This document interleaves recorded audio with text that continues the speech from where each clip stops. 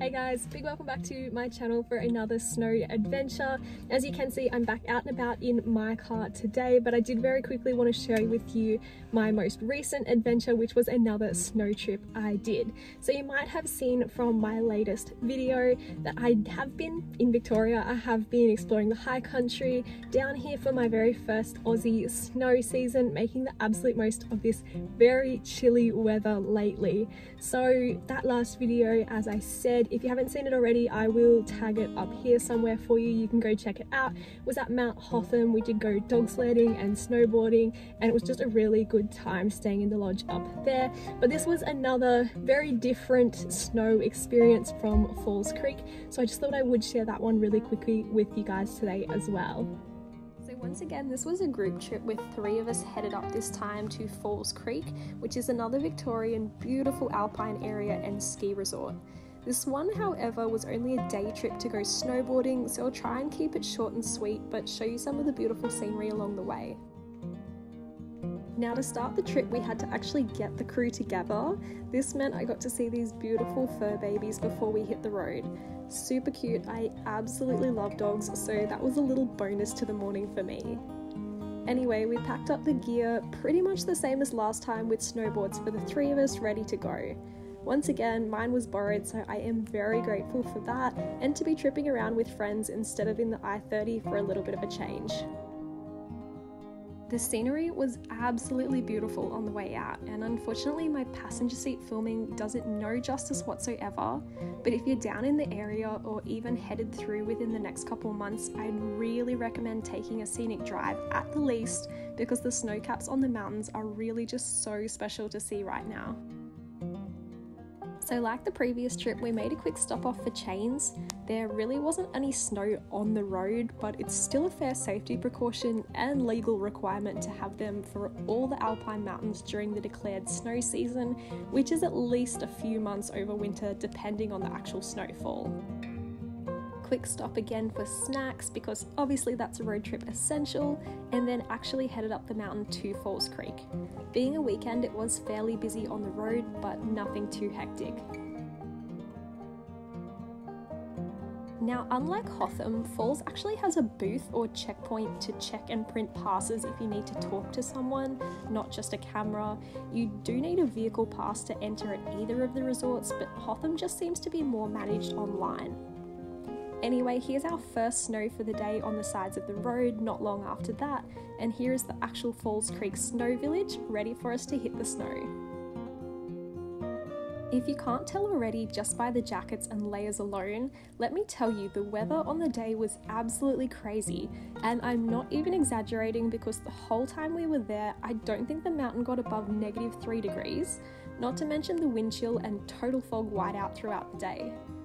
It was a really cool and different experience, but definitely put into perspective how good we had it with the weather on the Hotham trip, and just how quickly the weather can change on the mountains.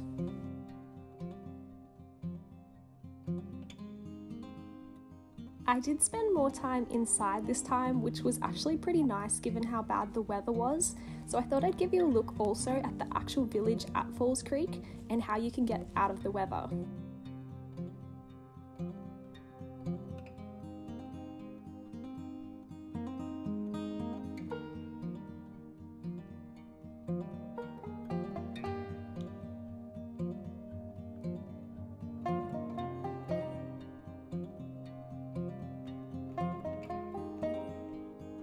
Obviously come summer, this will all be closed again, but seeing as I did visit a few months prior and well before the snow, I thought I'd show you what that looked like as well.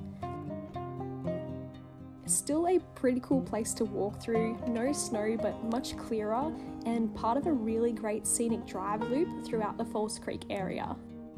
Again, this is old footage, but if you do wait for summer, the scenic drive is absolutely beautiful. You'll be able to access this lake. I believe there's even a rowing club there, along with a whole bunch of lookouts, walking trails, creeks, and even this beautiful waterfall on the way out of the park. Anyway, back to the winter trip. Obviously the ski lift and businesses are operating, and there are an awful lot of great snowboarding and ski runs to be found throughout the area.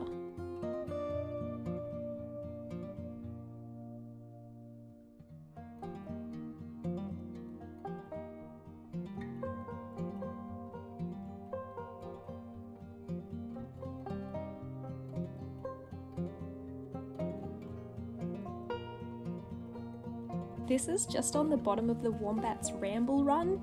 It's an easy graded slope which runs back to the main village and was honestly so busy, being a weekend, but cleared out more as the bad weather came in. I did also find this little empty slope off to the side to practice some basic turns, and I met some other beginners who helped me out a bit, which was pretty cool seeing as I am still getting used to the board. He eventually caught back up with friends. This is my mate trying out a little jump on one of the final runs, which he did end up nailing by the end, so that was pretty cool as well.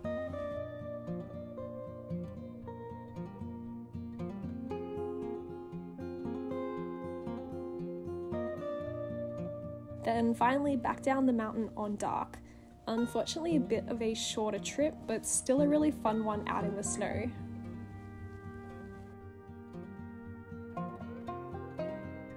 So there you go guys, I'll just wrap up that very last adventure from Falls.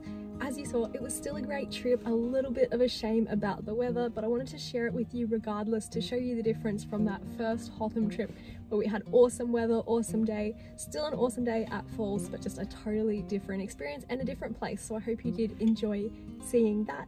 I'm gonna head myself off now. I'm headed off for a walk before it does rain on me, but once again, I hope you enjoyed it and I will have some more snow content for you soon.